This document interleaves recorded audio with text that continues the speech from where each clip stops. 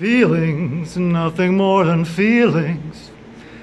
Hey, it's Doug Rady here, author and keynote speaker. Do you remember that song? Probably not, unless you are a child of the 70s. Maybe you remember the remake by Offspring.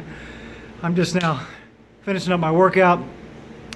Really didn't feel like coming here. I don't always feel like coming to the gym, but I usually feel like leaving. Those feelings can be the biggest thing getting in the way of us doing what we're committed to, being the person we're committed to be, making the choices consistent with the lifestyle we're committed to have. But feelings really don't have to stop you. They're not reality, they're feelings. That's why they're not called reality.